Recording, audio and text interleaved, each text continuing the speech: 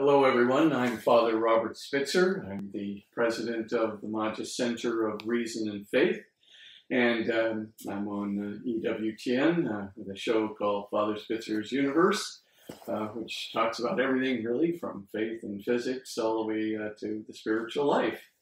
And I was asked today to speak a little bit about spiritual fatherhood. And of course, being a priest, I hope I can do that well. And in addition to that, speak a little bit about God the Father and talk about what it means to be a father, both in the spiritual sense, the temporal sense. And, well, what other place to begin than with my own father and what that meant? Because I do think we are given a model of fatherhood through our own fathers. And so today, maybe I'll just talk a little bit about what did I learn about my father, what was distinctive about him.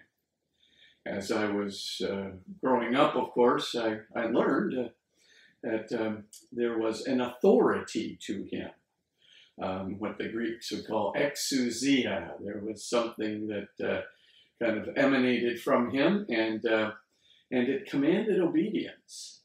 And I also noticed in him that he was obedient to others. Not only obedient to, he had been a veteran of 2 wars, so obviously he was obedient to his officers and higher ranked officers in the military. He himself was an officer in those wars. And then also he was obedient to my mother, and was also in some sense obedient to authorities and beyond himself, the civil government. So I could sense in him definitely an authority, because there was always that, just wait until your father gets home. That was clearly a manifestation that things would not be going too well in the future. But, there was that kind of authority over us. But then there was also his obvious sense of responsibility to an authority beyond himself, including God. And that really was important to me. As a child, I was looking for models, and I could just see, here's a person of authority who obviously is subservient, it obeys, and I mean that follows, obediently, an authority beyond himself. And that modeling was very important, because I think every child, and certainly, me and my brothers, we had a wild streak, and there was a need for that. And I think that sense of authority is good, but only the sense of authority that really also is subservient itself to authority. It's not just a brute power. I'll give, though, some other examples. It's not just about being obedient or subservient or having authority, but that's part of it. We all have to learn that. And if we don't learn that, then there's kind of a lawlessness in us that's allowed to just sort of take shape in really sometimes the most undisciplined and terrible ways. So that's the first area that is important, I think. The second thing that I saw in my father was a true, really a respect for other people. And my father was an attorney. He owned several businesses. He was a man who always dressed in a suit, even on Fridays. But he was also a man who respected everybody. And I just remember, going, with him, to his work. When we were little kids, we'd go down to get our haircuts. And after the haircut, Dad would take us various places, and he'd always go to the florist to pick up some carnations for my mother. And in his way there was always some people, like these newspaper men who were really, they were 60 years old, and they were selling newspapers on the street. And my father was so respectful to these people, many of whom could barely speak English, and just they'd see my father coming, this big smile would come over their face. And my dad would always address them as sir, always, with dead seriousness. And he'd almost bow toward these people as he came up, and he said, I would like one of those papers. And he engaged them in conversation. And he was just a really good human being to everyone. There was no sense of class, no sense of superiority, no sense of anything, it was just so great to see. And we picked that up. Every one of us picked that up, that sense of real respect for other people, and just seeing right through to the goodness of their soul, right through to the dignity of their being. My father's respect was genuine and authentic, right to the core. And I learned that from him. Obviously, he had the good Harvard education, he had the power, he had things, but, his respect was so profound and so authentic. It was, I can't tell you what an effect that modeling had. A third example of what I learned is not just that profound respect for others, but it was also to do what's right. Yes, my dad had respect for the law, no question about that. My dad had absolute respect for police officers. He had respect for the laws. He was a lawyer himself, and so no question about that. But what was really clear too was not just to do something because it was within the laws, or there might be some force or action that would come against you if you disobeyed.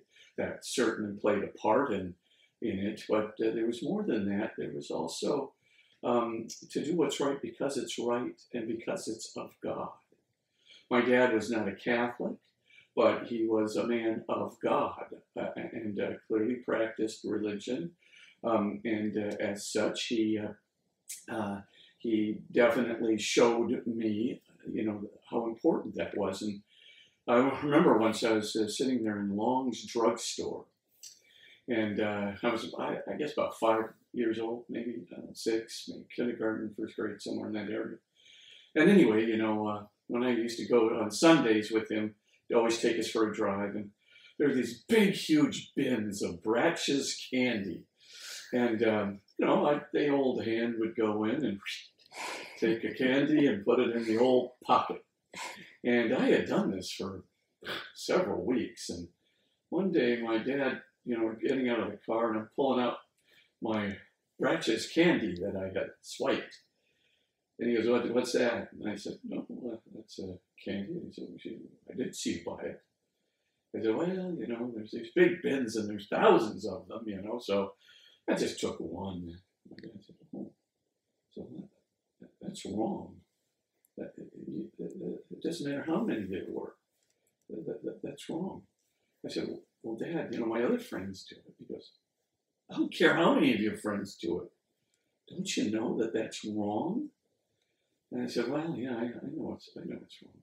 He says, well, don't try and justify it. He says, it's wrong. He says, now, did you do that other times besides now? I had to admit, yeah, I did. He says, what do you think? How many times? I said, I don't know, 10 times? He goes, 10 times? Okay, we're going back down the lunch right now. And we're going to pay for that. And I said, oh, Dad, I can just put it back. He said, oh, no. Nobody wants a candy that's been in your pocket for 2 hours.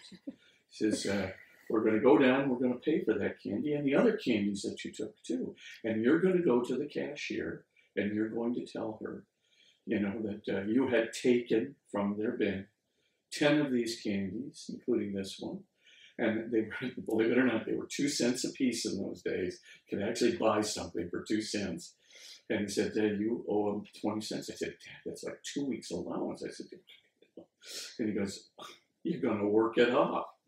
So down we went. He took a whole trip to go back down to Long's drugstore, which was not necessarily close. So we went down there. I got to the cashier.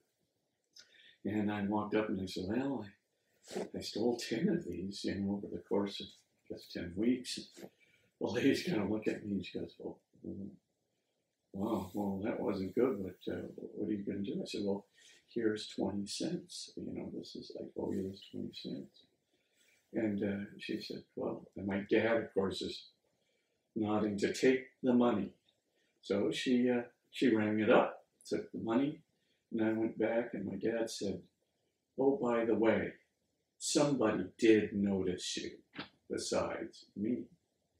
And I said, well, who? He says, God. And he said, just do the right thing. Do the right thing because it's of God. Do the right thing because it's the right thing. And stealing is the right thing. It's the wrong thing. Paying for what you get is the right thing. So when I actually, I was going back, I actually was thinking about this, doing the right thing. And he never took the edge off it. He didn't say taking, he called it stealing, and so, it's the full sting of the activity. He wouldn't let me escape from it. But I think that's a father. A father does that. And him taking the time to go back down there and to do that was really important. It was good modeling for me. It's all about action. And, there's so many other circumstances, that where my dad was so present in this modeling the importance of faith, modeling about what real authority is, what a real man is, right? What we really do. And he modeled in many ways too, the idea of yes, courage and self-sacrifice, and how important that was. And, yes, we all wanted to know his war story. What did you do? And my dad said, oh, that's not important. What matters is that when you're called upon to do something noble, then you do it with great courage, even if it means self-sacrifice.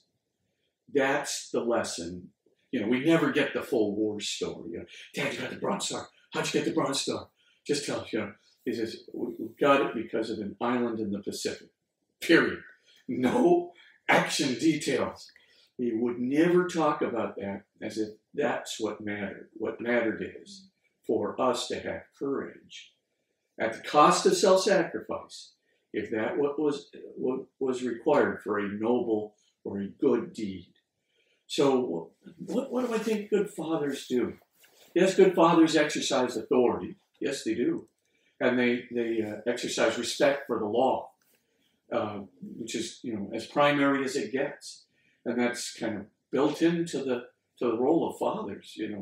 There's a law, and there's obedience, and there's respect for it, and you ought to obey.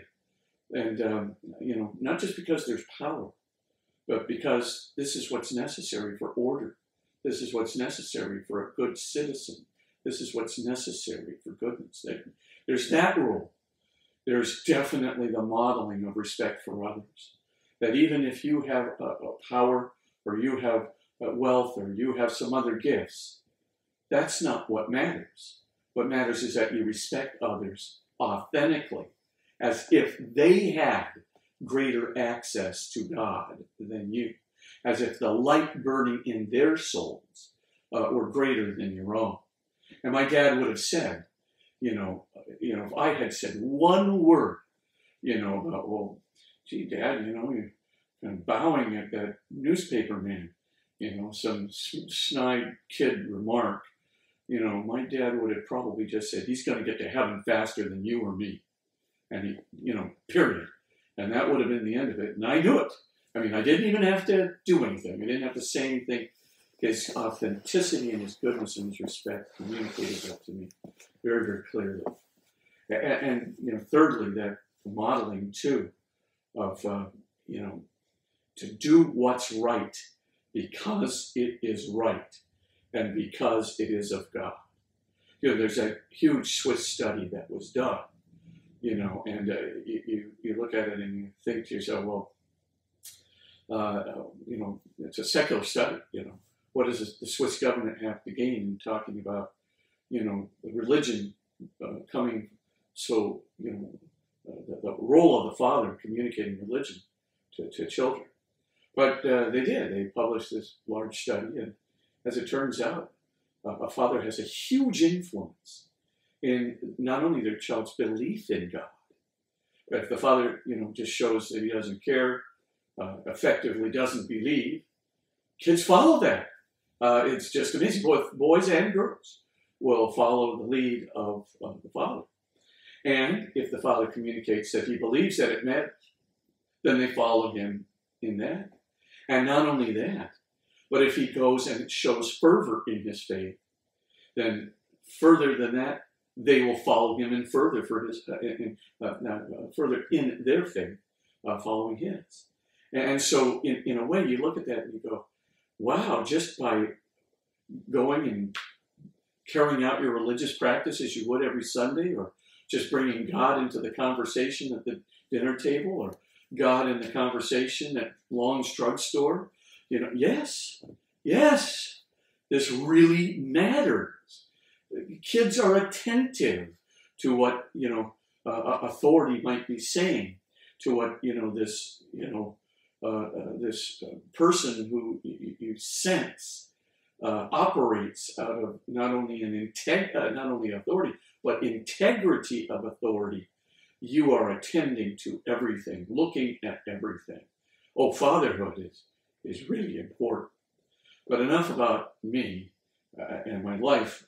I got the point about fatherhood, and I see its importance to our society, indeed, to the future of our culture.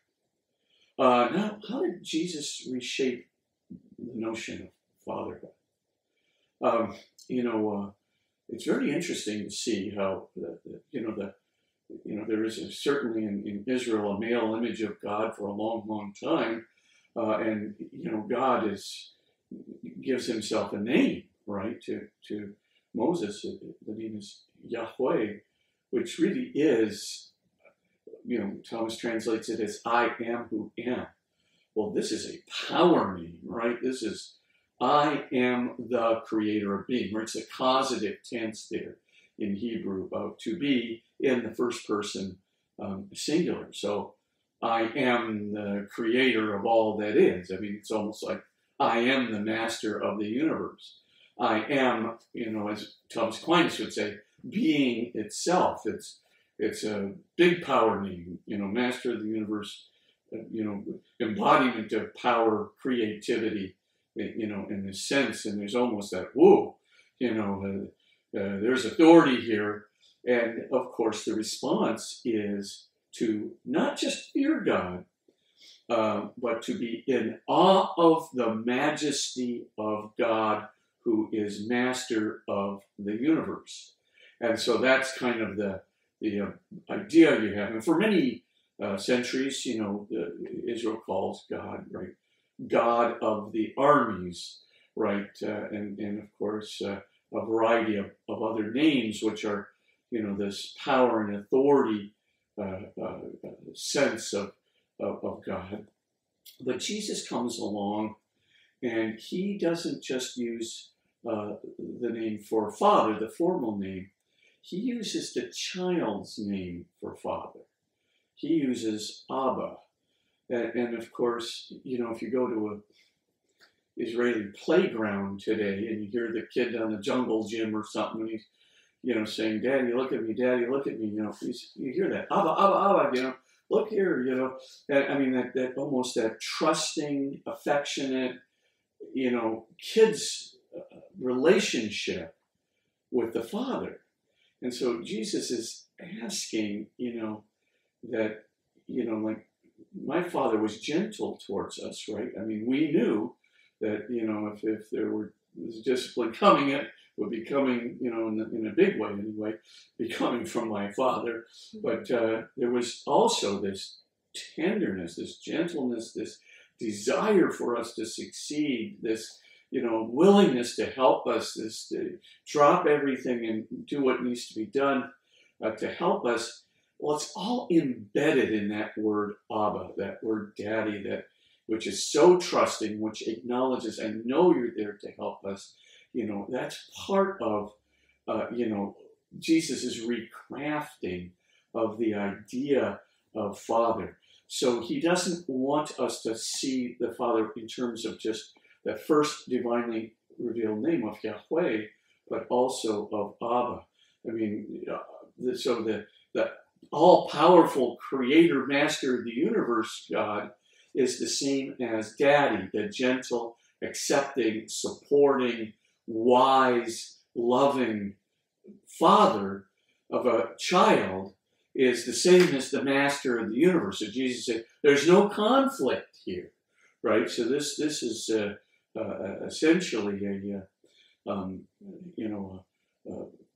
a fashioning of what fatherhood is. And my father was just that way too.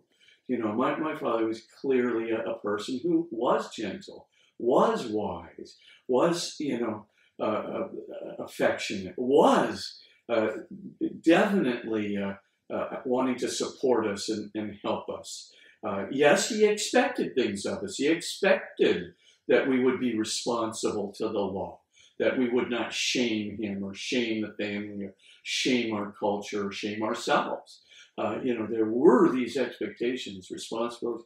Yes, he did say, you have to be courageous. You have to be self-sacrificial. You have to do noble things, and you have to extend yourself. So there were expectations, but there was all the support and all, you've got your family around you, right? You've got everything here, right? This is, what's expected of you.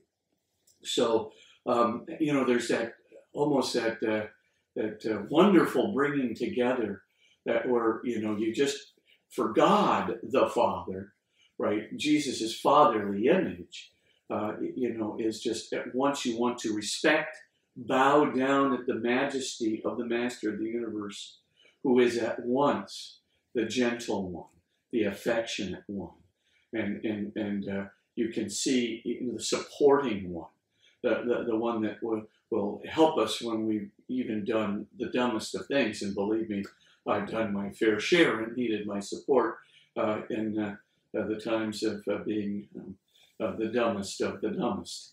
And so all these things, are there embedded in that notion of Daddy, I think, that notion of fatherhood that Jesus once brought into the notion of God. If you've ever seen that painting by Rembrandt, it's a wonderful painting, right? It's there in the Hermitage in St. Petersburg. And I actually had the occasion to see it. And, the father is, the boy is kneeling in front of the father. He's just come home, and I'm going to talk about the prodigal son in one moment. Just focus on the hands of the father in this painting, because as you can see, one of the hands of the father is a big, thick, kind of masculine hand, and the other one is rather a thin, almost feminine hand. And the two hands are embracing this boy. There's the power, but there's the gentleness. There's the expectation of responsibility, yet the forgiveness. And so you kind of get this image of Abba, in the way that Jesus intends it in the gospel. He's kind of taking that sense of divine fatherhood now and shaping it into divine Abbahood, if I can call it that. That's what he's trying to do. Now, relative to that, we have Jesus' consummate revelation of who God the Father is. And so we've got that story of the father of the prodigal son.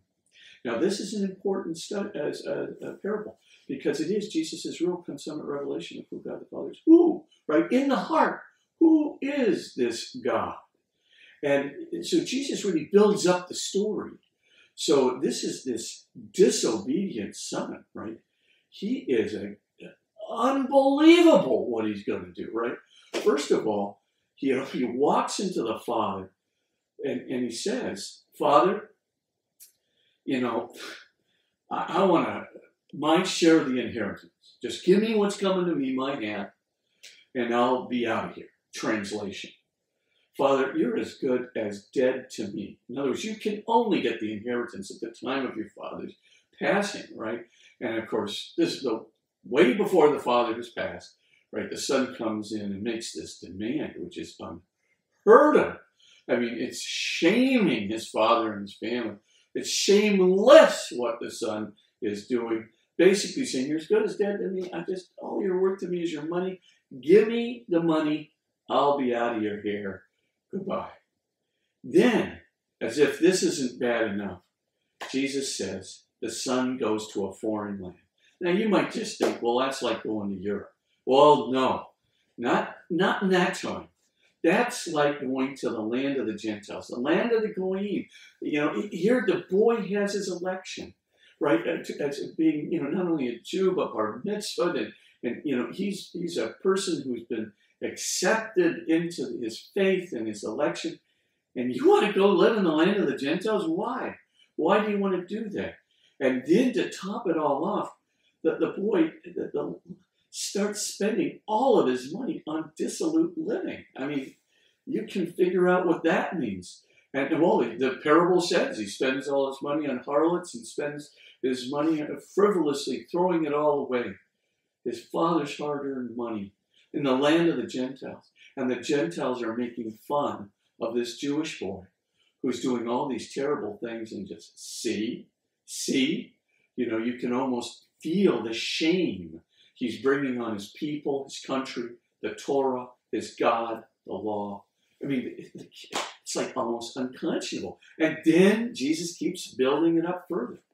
He says, you know, that land experienced a famine. And the kid had to go to a Gentile farm. You know, in the Gentile farms, there's pigs. Now, if you know anything about first century Judaism, you know, you touch a pig, you get pigness on you for life. And this boy is living with the pigs. He is ritually impure on the outside, on the inside. And for, you know, in a first century Jewish mentality, ugh, he's so completely unclean. All you could just say is, ugh, you know, he's good for nothing. You just got to keep him at arm's distance, right? This kid is over the top. Now, you think to yourself, well, that kid is really in a tough, you know, situation and nothing he can do because his father will formally disown him. That's what they would have thought in the first century.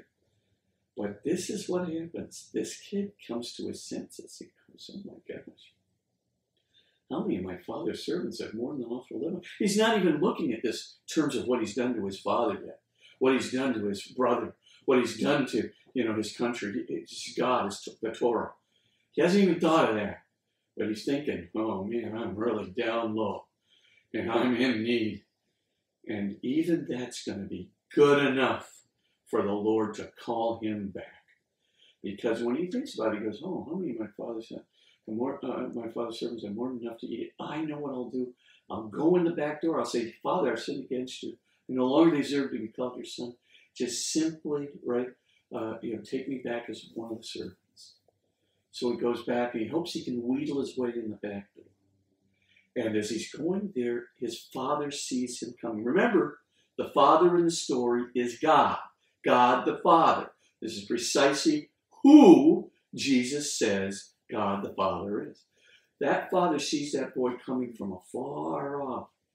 And he's overjoyed to see this guy who's done all these horrible things to him, his family, his God, everything. And he comes running out to meet him.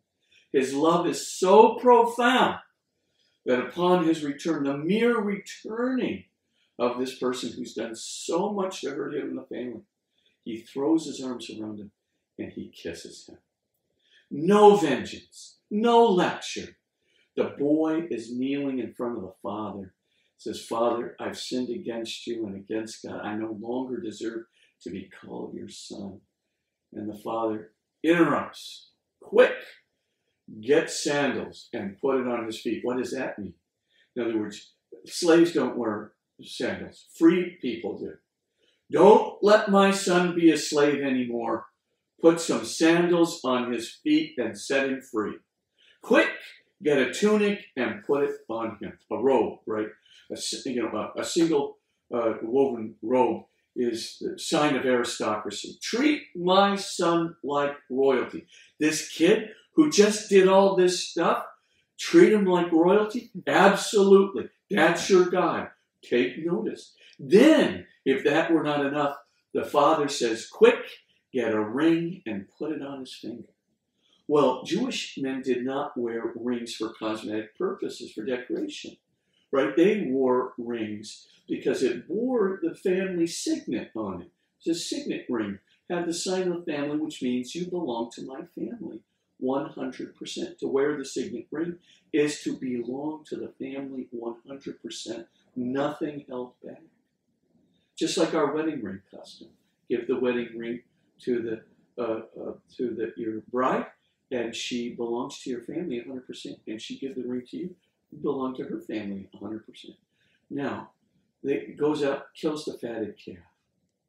I'm going to put an end to the story here, but the older brother, I just want to say this. He represents the Pharisees. He's the righteous brother. And he feels that he's been treated very, very badly. Because, there's music, there's merriment, there's dancing for this son who just betrayed the family and shamed the family and did all these terrible things. And now he's back and I've been working on the field all these years and you haven't even given me so much as a kid glove to, celebrate with my friends. And he's mad at the father. But notice what the father does. This is your God. He comes out to meet that son and pleads and begs him. He says, please, he says, come back into the house. For this brother of yours was lost and is found.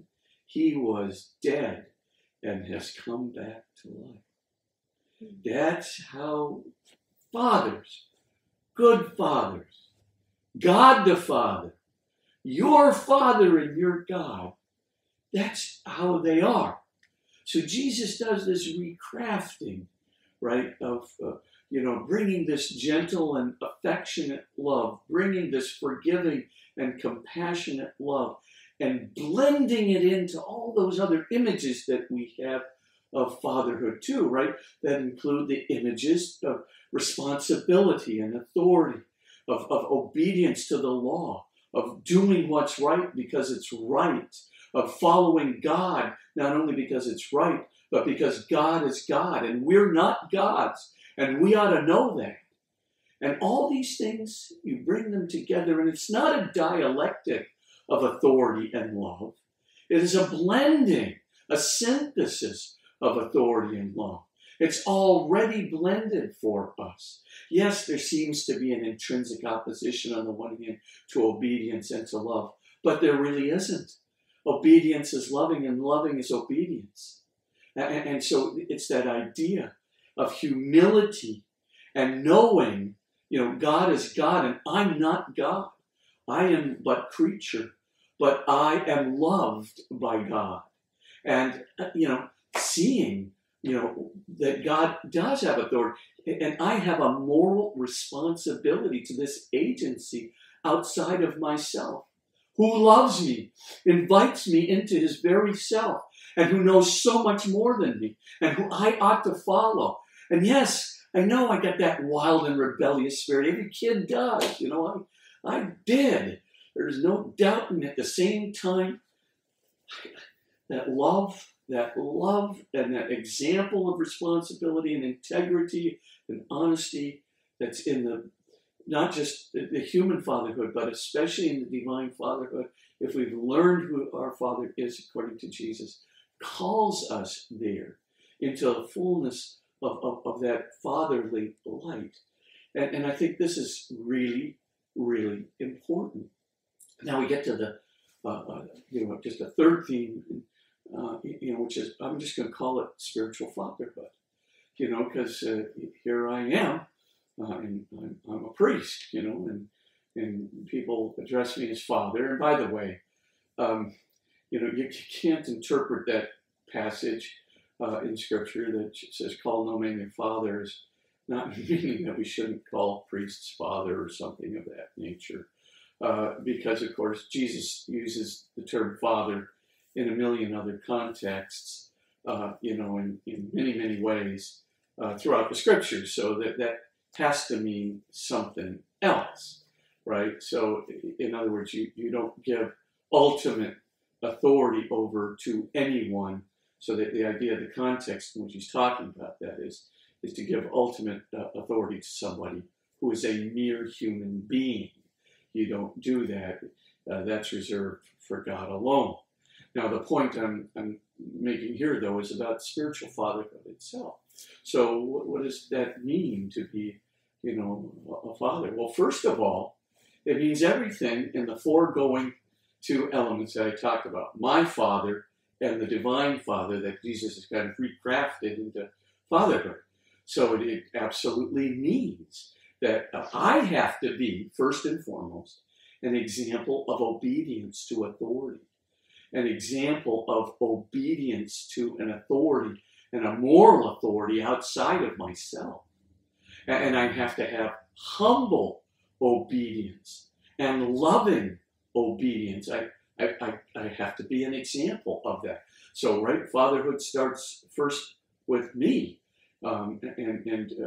Before I can become, as it were, an example to others, I got to do the internal searching myself. So it has to include that element. It's also got to include that element of having a respect for others, that respect of almost knowing that person's going to get to heaven before me. I can see the light of goodness and love and faith in that person that's so intrinsically dignified and good and transcendent. My dad bows to these people, and I could just, it's etched in my memory to this very day, to the point where I am the very same way. When I see people, I almost have that inclination, just just, how are you doing, sir? And it doesn't matter who it is. How are you doing, man? How are you doing? And you just give that the best form of address that you can with the utmost respect, because you know that, as my father would have said, he's going to get to heaven faster than you. Don't be so smart. And of course, I'm not so smart. I know the intrinsic goodness and dignity of people. Well, I got to get 10. That's on my checklist. I got to do that first. I also have to do the checklist to make sure I do what's right, because it's right, and avoid doing what's wrong because it's wrong. It's wrong before God, and it's wrong in itself. Or it's right before God, and it's right in itself. And I've got to, have that sense of real moral culpability, that I'm responsible, that, I want to be a person of integrity. Am I always? No. Would I like to be better? Yes. Am I trying to be? The whole point of the examen prayer, that's for another talk. But the point is, I really have to take that seriously and take improvements in my own moral life really seriously. Good fathers do that. They really try to be high integrity, taking moral responsibility, taking, moral conversion and continuous progress in moral conversion really, really seriously in their lives. And that's really important. And of course, you can go one step further. There's also the step of being really conscious, too, of gentleness, of heart, of affection for others. Genuine, good, healthy affection, that you see people and you just know those people, even the troubled ones, are really quite delightful. I could look out in the vast sea of students that I would have, even when I was president of Gonzaga, I would continue teaching classes because I love those characters. And you look there and there's all these smiles and the spontaneity, but you also know that there's not just all that those smiles and spontaneity. There's all kinds of things turbulent going on in all those growth cycles that are taking place in those kids. But there's lovability in those creatures, those free creatures that are trying to find their way toward God. And so there has to be not just a delight in those, that gentle and affectionate love. There's also got to be that shepherding instinct. How can I do well by them? What wisdom can I impart to them? And even if it's difficult to say something, maybe it's challenging to them, or maybe it's going to, tug on their strings a little bit. What do I say to them that they need to hear? And that's where the relationship with God the Father is so important. Because, that prayer, Lord, help me to say what you would have me say to them. Help me to say what you want them to hear from me. So that idea of just openness to the divine influence of the Holy Spirit, it's a father's job to want to shepherd them along, to try and impart the wisdom, not of Spitzer, but the wisdom of God. And even if it means that I got to say something that may seem challenging and unpleasant, that I do that too. That I not leave them in a falsity which may feel nice in the short run, may, come away, people go, that's great, you told us to stay in our, our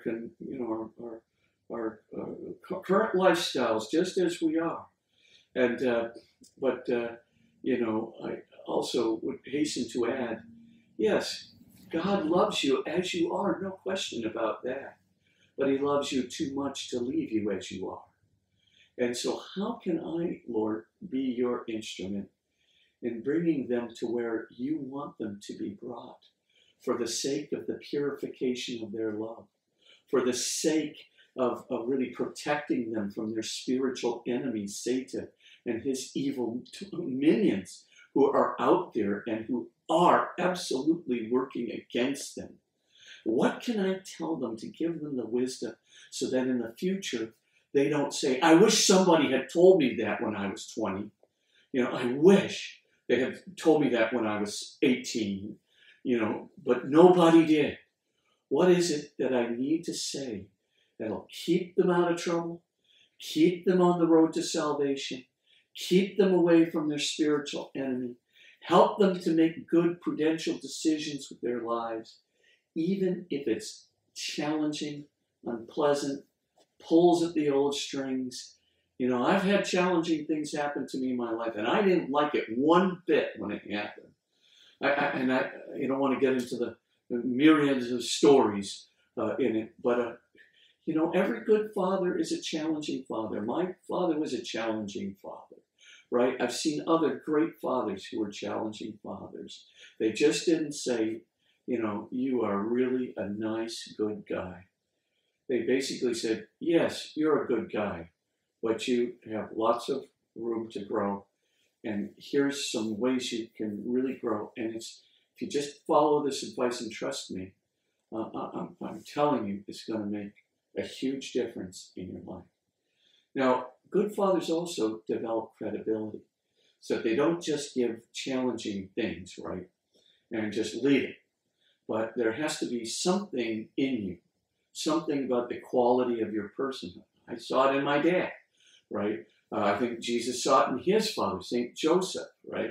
He sees something about that. It's a credibility building thing. So you sort of know, in a way that if you are a high integrity person, or you're an authentic person, or you're trying to say something in a way that it may be challenging, but it's respectful in its challenge, they can detect it. Kids, not just kids, everybody has antennae, right? They know if you like them. They know if you respect them. They know if you have their best interests in mind. I don't know how they know, but they know. I mean, it's just amazing how I would call, not just adults, but kids of every age, they're authentic love determiners. They've got these antennae that know right away, that something is authentically loving, or something is not authentically loving, or you are who you say you are, or you're not who you say. Now, you might be able to fool some people for a short while, but by and large, people get it. They know over the long term that you are who you are. Now, as such, then a trust develops in who you are, which unlocks a door to their hearts, which means that they're likely to accept some data from you. So you can be a spiritual father. Now, what do I mean by spiritual father?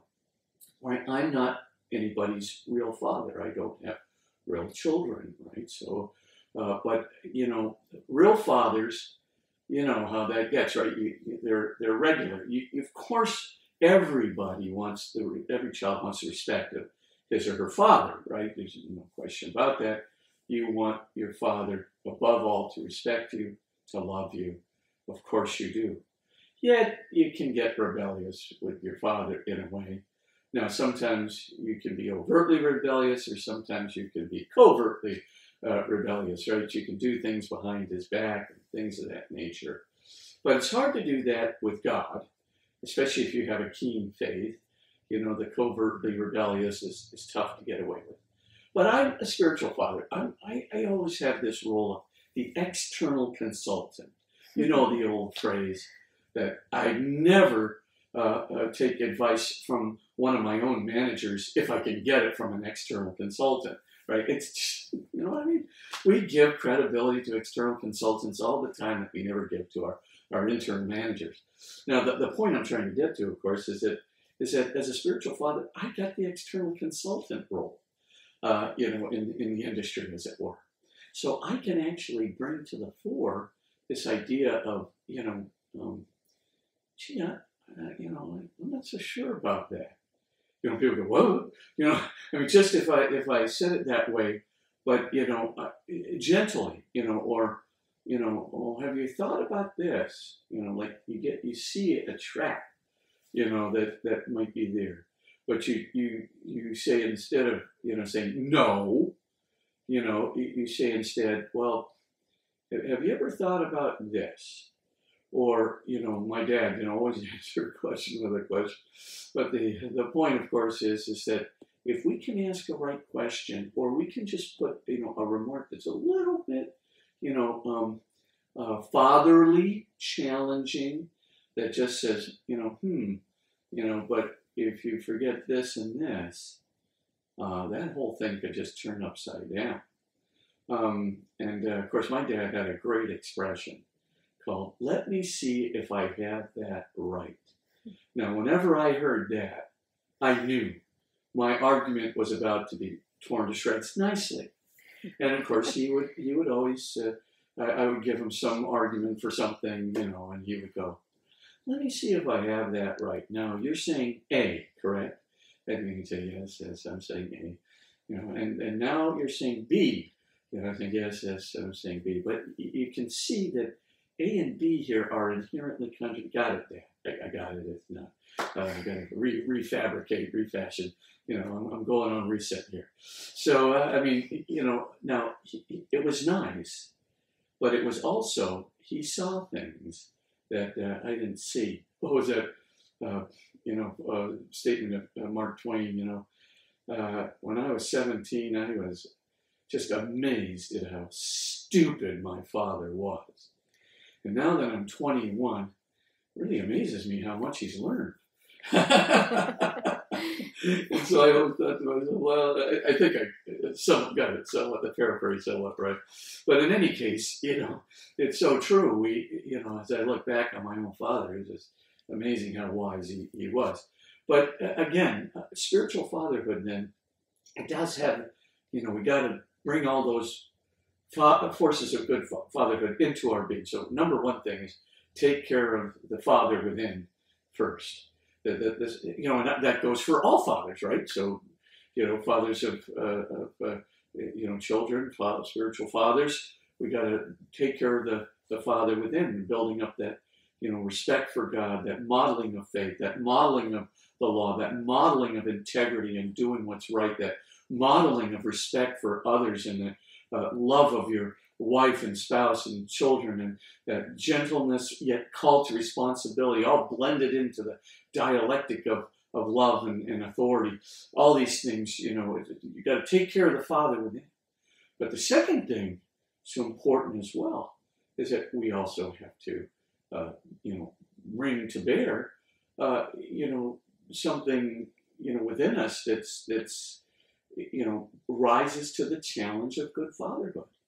I ought to be a good shepherd. I ought to be someone who's going to nudge people along toward their spiritual growth. A good shepherd doesn't let the wolf get at the sheep. A good shepherd challenges the sheep so that the sheep are prepared for the wolf. A good shepherd actually helps to develop, right, the sheep so that they can, not only just remain within the main flock and be guarded, but also have that power within themselves to know that they too are responsible to authorities outside themselves, that they too must be obedient as well as have these great freedoms of their rights. So all of these things are brought to bear, where we're not just saying, you're free, do whatever you want. Well, you are free, but you can't do whatever you want.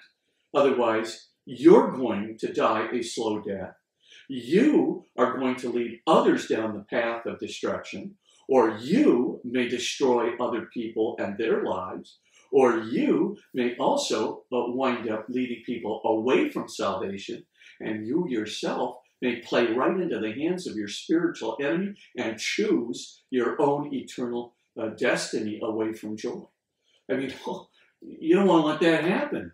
Good fathers, good protector, gets people ready for, there's going to be challenges.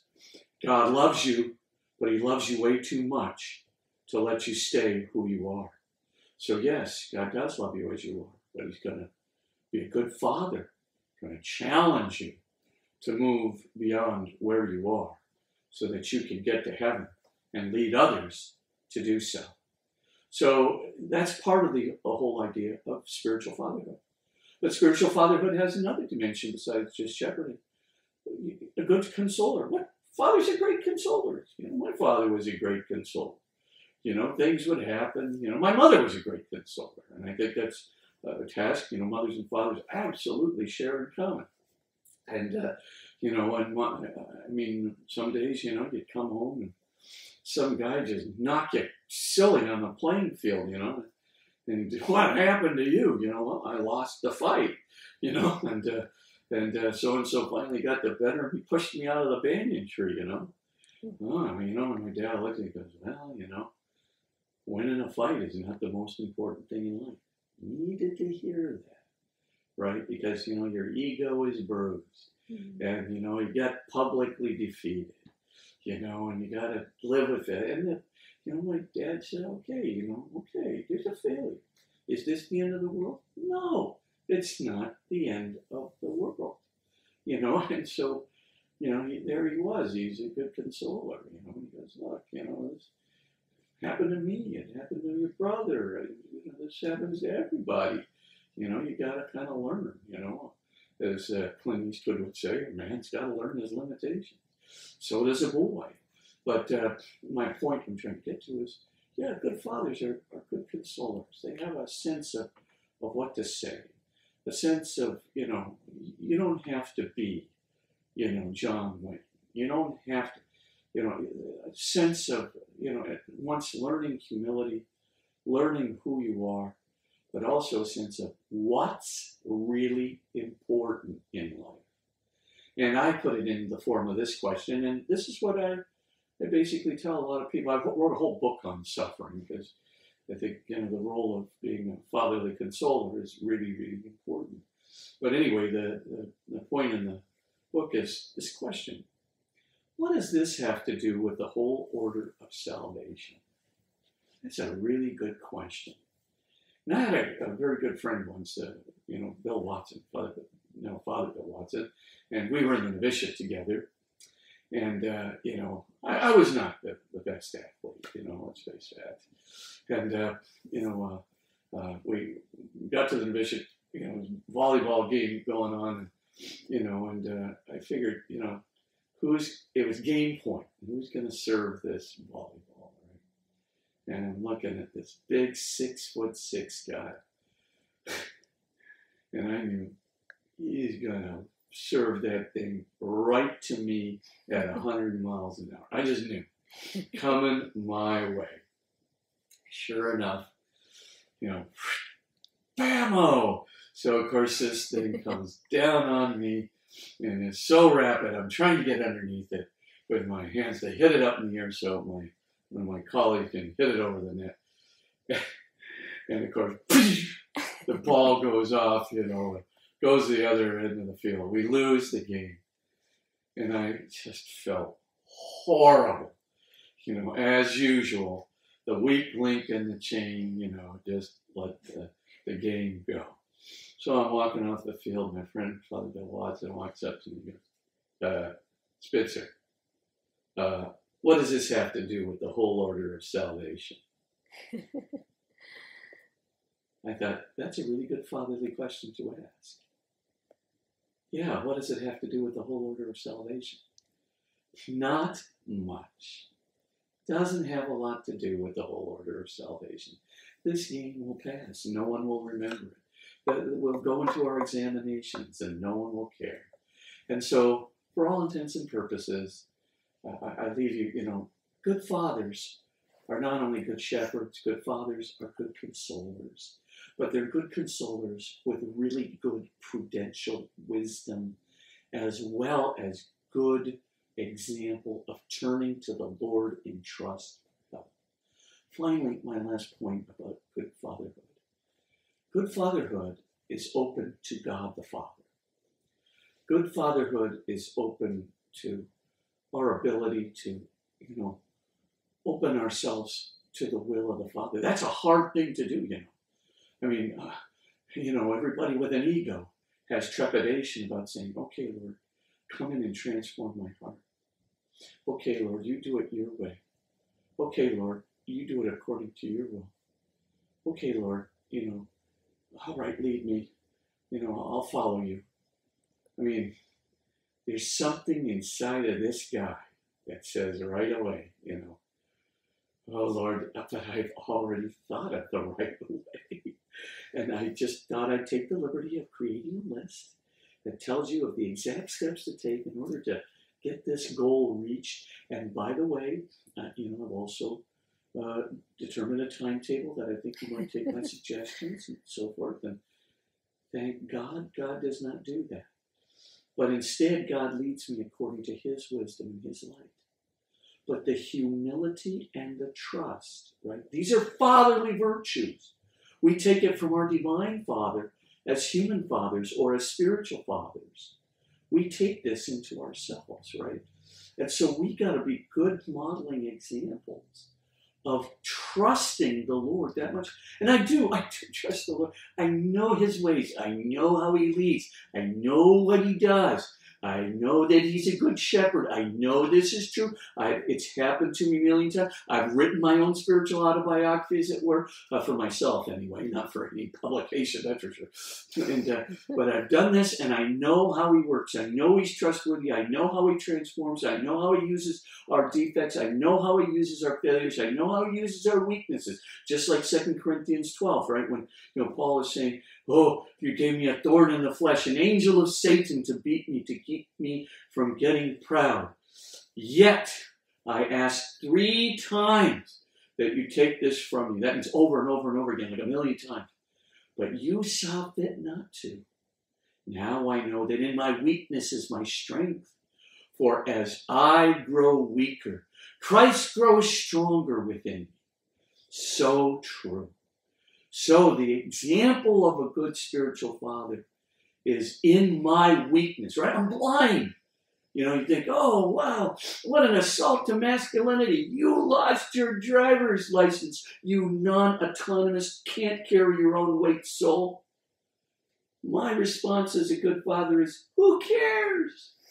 What does this matter in the whole order of salvation?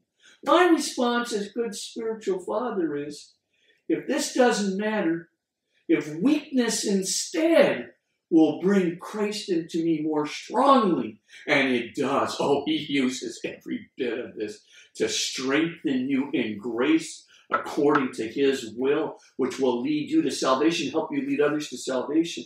Well, that's the job of a good spiritual father, is to give that not only example, but that not just that teaching, but to say, to encourage people, do what I do.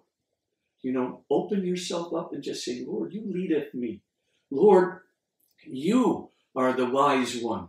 You be my strength and my weakness. You bring me to the transformation of my heart according to your will. Good spiritual fathers are humble, open to the Lord's will. They're not worried about their own autonomous strength. They're worried about opening themselves up to the real strength. For in my weakness is my strength. For as I grow weaker, Christ grows more strongly within me. I think that's basically what a good father does.